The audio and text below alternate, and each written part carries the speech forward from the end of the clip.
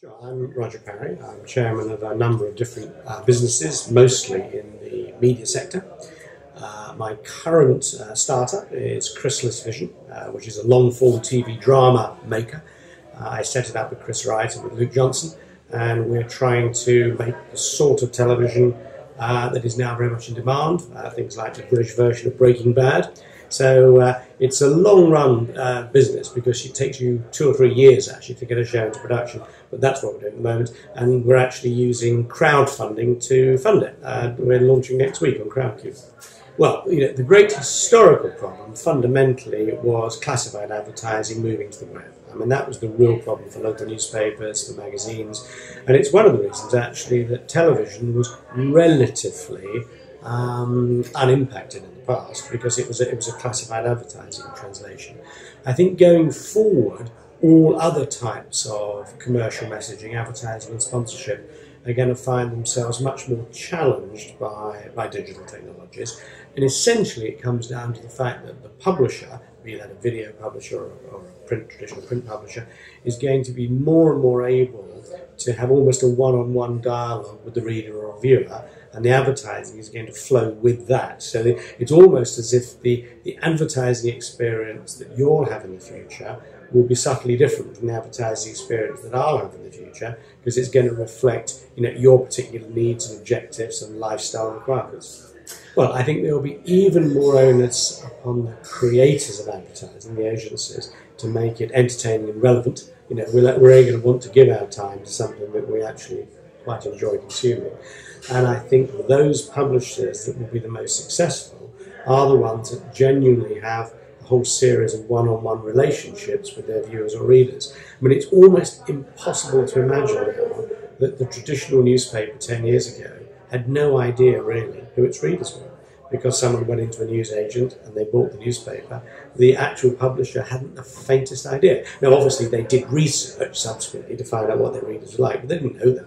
Whereas right from the get-go, a social media environment, Google, something like that, it knows everything about you. It knows your name, it knows where you live, it knows your travel patterns, it's got your email, it's almost certainly got your mobile phone. And so the trend will have to be for publishers to have that series of one-on-one relationships. It becomes not mass media in the sense of general broadcast. It becomes, I suppose there is such a word, micro mass. There's a lot of people involved, but you know them all as individuals. I think a generic challenge is margins. I mean, everybody now is facing an environment where their margins are much more squeezed because there's a lot more, if you like, efficiency mechanisms getting into the system.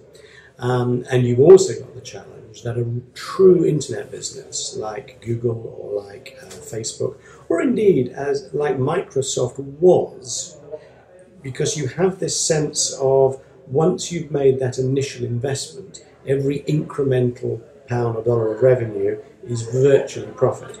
And that's the real test that you're trying to get to. A lot of traditional companies clearly don't have that. Because they're having to put extra resources in to serve extra customers. There's two aspects of live theatre. The first one is we as human animals really do enjoy sometimes experiencing a physical live event. We like to be there, partly because we're seeing other human beings acting, partly because we have a slight sense that it is unique. It'll never be quite the same again. No two theatrical performances are identical, whereas every time you watch a Harry Potter movie, you're seeing the same movie. So I think theatre has a role in a digital world, partly because we're social animals, we like coming together.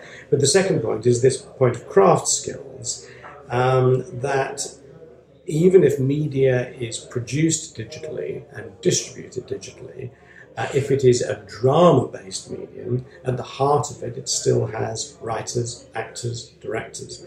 And the theatre is an extraordinary educational experience for people to learn their craft skills, which they can then apply later on. So that's why I think the theatre thrives and booms for the two different reasons, that people actually like going to physical events, and the professionals recognise it's a great way to learn their trades. When I was running Clear Channel, one of our most successful bits was our live music division. It went on to become Live Nation.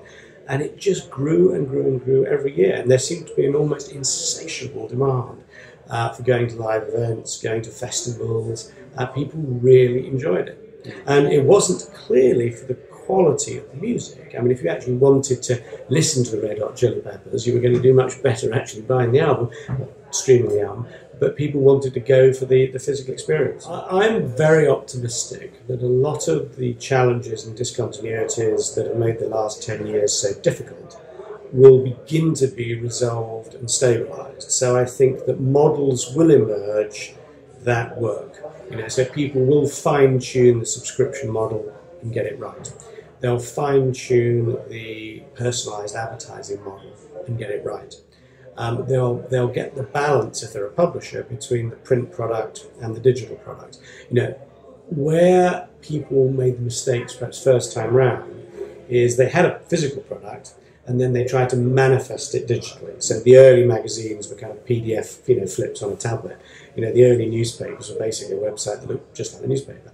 What I think we will move towards is, because of the immediacy of it, most material will initiate in digital, and then there will be a reproduction of it in a physical form, in a different sort of frequency, because we as consumers like that, will enjoy it. I mean, I certainly would not be that surprised to see daily local newspapers disappear completely within 10 years. And possibly even daily national newspapers. It makes much more sense in some ways to sort of physically go to print at the point that you need to go to print.